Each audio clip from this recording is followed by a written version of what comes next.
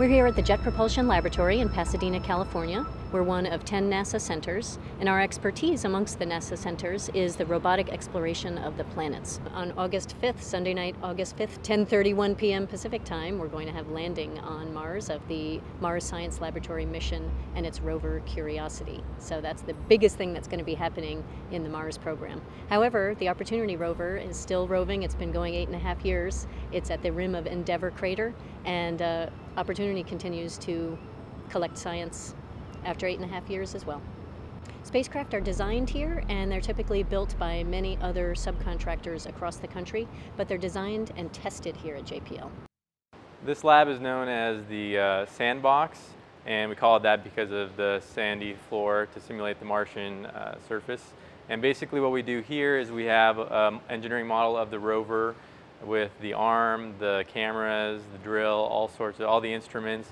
And basically what we do is we do testing to kind of see how the rover will react in different situations. We'll test software before we upload it to the flight vehicle, and we'll go through rehearsals of what the actual rover is going to be doing when it's on the surface of Mars before we tell it to do those things.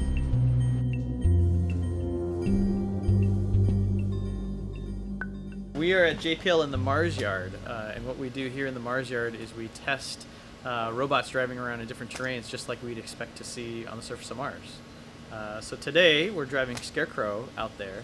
Scarecrow is a Mars weight vehicle for Curiosity. So Mars gravity is only 3/8 of Earth's gravity, and the Scarecrow rover weighs on Earth what Curiosity will weigh on Mars. And then we drive around here in the Mars Yard over rocks, and we've got different slopes of 5 degrees, 10 degrees, 15 degrees, and we've got a sand pit where we drive up soft sand dunes at different slopes, so we can characterize the behavior that we expect to see from the rover once it gets to the surface of Mars. What we do in this room is we test components and subsystems that eventually get integrated into being a full-up spacecraft. This is the chamber.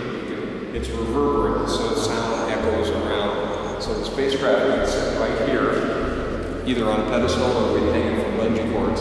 All these microphone booms would be lowered down so that they could measure the acoustic field and can control it so we can equalize it.